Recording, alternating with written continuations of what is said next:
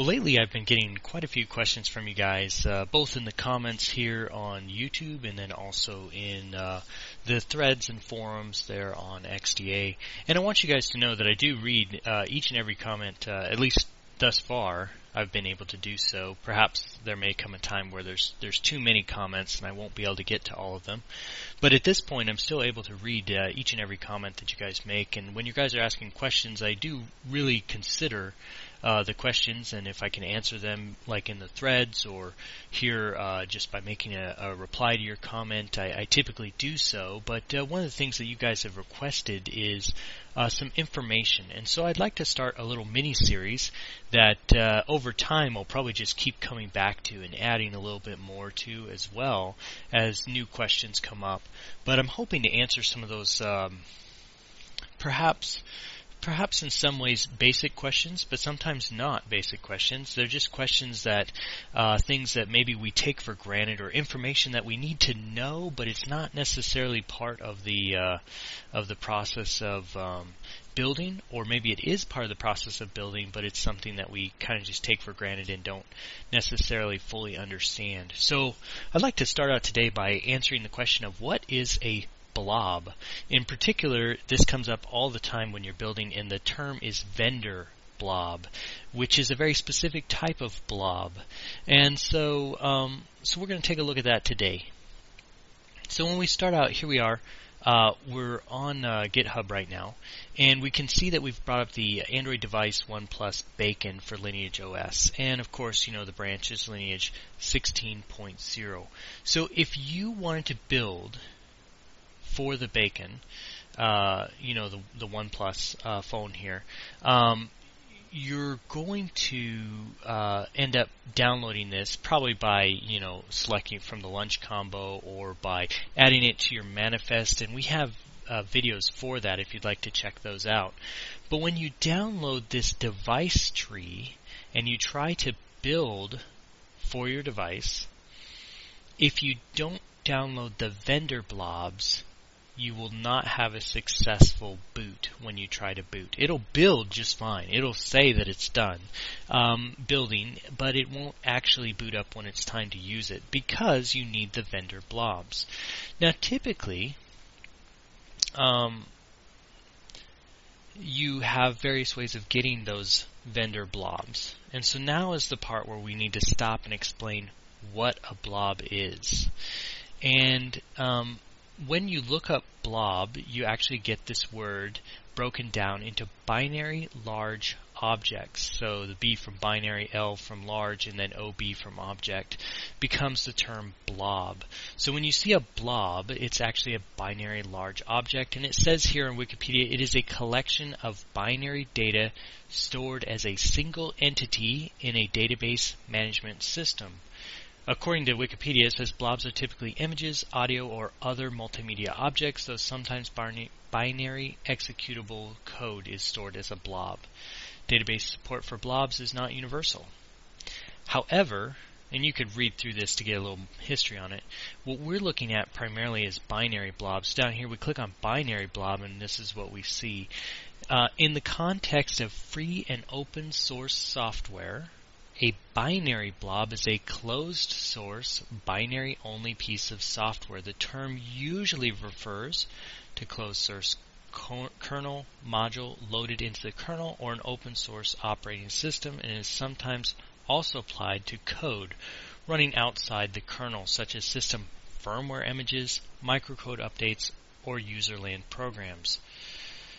And then it goes on to describe that in a little more detail and some history of that. But when we're working with Android, particularly AOSP, which is what we get Lineage and Slim ROMs and OmniROM ultimately from, is AOSP, the Android Open Source Project.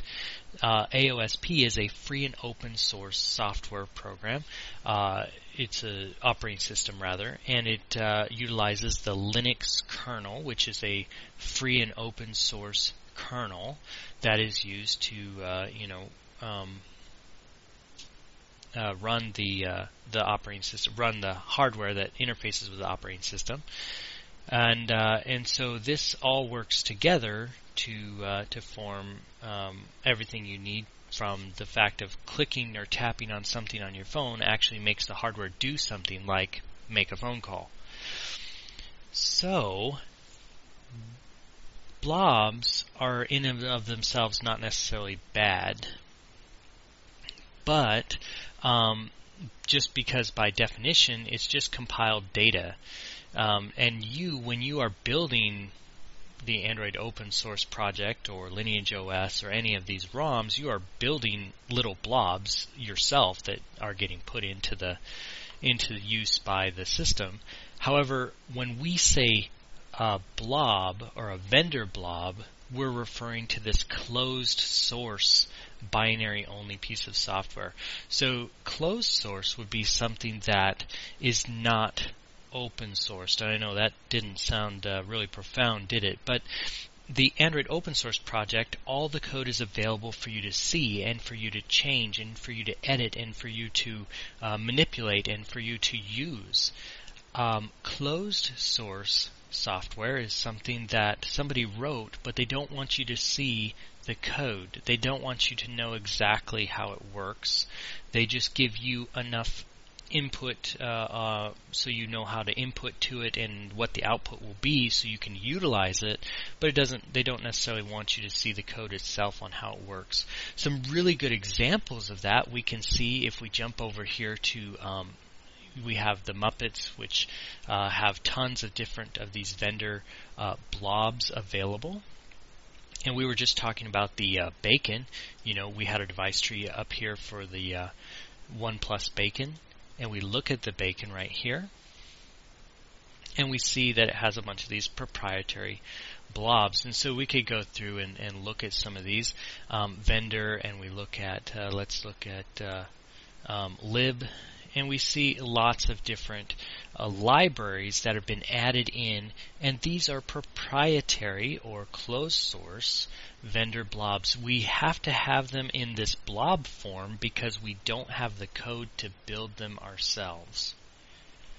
So, certain programs like, operating systems like Replicant, what their goal is to make an Android operating system that is completely free of any vendor blobs and any blobs in general, that you just have all the source code for absolutely everything and you build everything yourself when you compile the ROM. And so you can see everything and what's going on. A lot of blobs that you'll see in here in particular are related to the camera. And that's because that's one of the typical things that the vendor, the manufacturer of the camera, doesn't want you to have, because that gives them an edge on making their camera better than someone else's camera. And so they want you to buy their camera because it's the best, and part of the reason it's the best is not just the hardware, but the software that they put into it to make it work better. And so you utilize these blobs to interface with things like the camera. So these are camera libraries right here. You can see some codecs. You can see, let's try to find something else here, some firmware. Probably you could see firmware for things like maybe Wi-Fi or the radio interface. And then you have for this bin an executable program, and in this case it's also again for the camera. And so typically what you'll see is this list. If you go to baconvendor.make, you see this list of copying these files. And the reason you copy the files is because you're not building them. So you just have these files and you copy them to the right place where they need to be to run the things that you need to run. Now notice in this case, really the vendor blobs are almost exclusively for the camera for this phone. But on some phones, that's not the only case. I mean, you can have vendor blobs for anything from GPS to camera to, the fingerprint sensor to anything. Now, a lot of this equipment either will get released and then it won't be a vendor blob that's closed source anymore. They might make some open source availability for it and whatnot, and so then you add that into your build tree, and then you don't have to use the closed source blob. Also, sometimes people build their own open source software to interface with this hardware by reverse engineering the way the hardware works and coming up with their very own code that they release as open source, and they put that into the tree, their trees for the different ROMs and that sort of thing in the Android open source project, or from their own GitHub that you can download. And so you can actually find in some cases something that's a closed source hardware but that has an open source driver for it that somebody else reverse engineered on their own and wrote that for you to use. So a little bit technical of the things there, but so that's what we're talking about when we're talking about these vendor blobs. It's some piece of hardware typically that they didn't release the software for it as an open source platform. So the only way to get software to run that piece of hardware, like a camera or maybe a fingerprint sensor or something like that, is to utilize these vendor blobs, these binary large objects. So then the next question would be, how do we get these blobs? Where do these blobs come from? Well, when they sell you the phone, your phone has all of the blobs on it needed to do the things that it does. Obviously, it wouldn't work very well without them. So typically, the most legal way to handle this, to make sure there's no infringement of copying the blobs and dispersing the blobs, is actually you have these extract file.shell commands right here, and set up makefile.shell. And what these do is you plug in your phone, and when your phone is plugged in to your computer, you run these scripts, and it will actually go through and download all of the files needed from your phone. And so in this case, it says, it needs to actually run the extract files from the MSM 8974-common. So these common phones have the same listing. And so, we could go ahead and look that up just for learning purposes here. Let's see, MSM 89, 37? Common?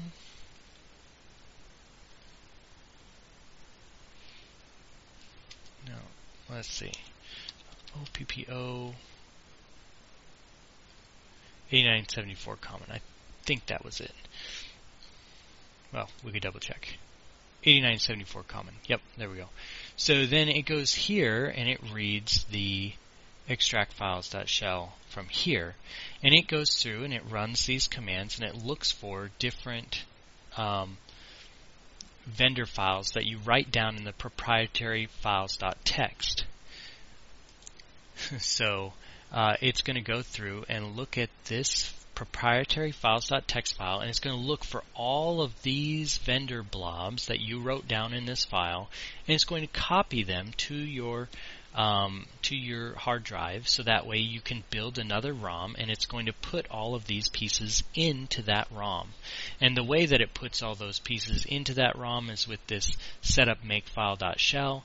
This creates a special file that we can see here in our vendor file. This one right here, this product copy files, is made by this setup makefile.shell. And so that's the most legal way, is because it was your phone, and those are your essentially, like, you bought that phone with your vendor blobs, so then you are actually extracting them from your very own phone, and then you're going to put them back into the ROM that you're building, and that way you just used your own software that you had purchased already with the phone by purchasing the phone, and you copy that into the new ROM that you're going to be building, and that way there's no distribution of those vendor blobs, which are proprietary blobs. The other way that you can get vendor blobs is with places like the Muppets or other GitHub repositories where people have gone through this process. They've copied them from their phone and made this file by running the scripts, which is automatic, and then they just put it up here on their GitHub repositories for people like you to go through and go ahead and download them. Essentially, I guess this might be a little bit of a gray area because it looks like, sharing the proprietary vendor blobs, which technically would be against the rules. However, also, I guess some people look at it in the sense that you're going to extract these from your phone anyways. They just save you the time of having to extract them because you can download them already arranged properly. So I'm not here to debate the legality of it. I just want to explain how this process works and what exactly it is that we're doing. And so once again, when you build with your device tree, you could build this without the vendor blobs and the build will complete successfully. Unfortunately, it probably won't boot because it will need the vendor blob that runs something that does something. For instance, like in this case, it looks like all the vendor blobs for the bacon are really just for the camera. So it might actually boot without the vendor blobs, but then the camera won't work. And so that would be very unfortunate because, obviously in today's world, a cell phone that doesn't have a working camera isn't very useful compared to 20 years ago when that wasn't really the case. So hopefully this gives you a really good idea of what a vendor blob is, what the term blob actually stands for, being that binary large object, just compiled code, and that it's closed source material. It's material that has not been released in open source, things like the Android open source project, which has tons of drivers for lots of equipment that already is released in the open source. Notice that this bacon,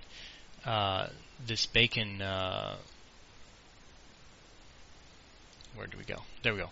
Our proprietary vendor OnePlus Bacon doesn't have any vendor blobs for the GPS because the GPS, we have open source blobs that make the GPS work. So there's tons of hardware that has open source material available for it to make it function. Now sometimes there's vendor blobs, that's equipment that's actually, there's an open source equivalent, but it may be not as good. For instance, the vendor blob version that's proprietary and closed source, they actually have put in more code that makes it work even better. But there's an open source variant that maybe doesn't have all the bells and whistles, but still gets the job done. So, there's some differences there that you might consider and look at if you're working on a ROM or phone. But so these binary large objects are just compiled code that's closed source. We don't have the source to build that. That piece of hardware won't function without it. And so that's why you need these blobs.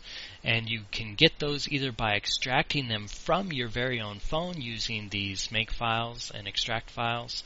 And or you can go to repositories like the Muppets and find your particular model of phone and download those as well. So hopefully that helps out with the understanding of vendor blobs, and we will be taking a look at a few other things that we can learn from as well.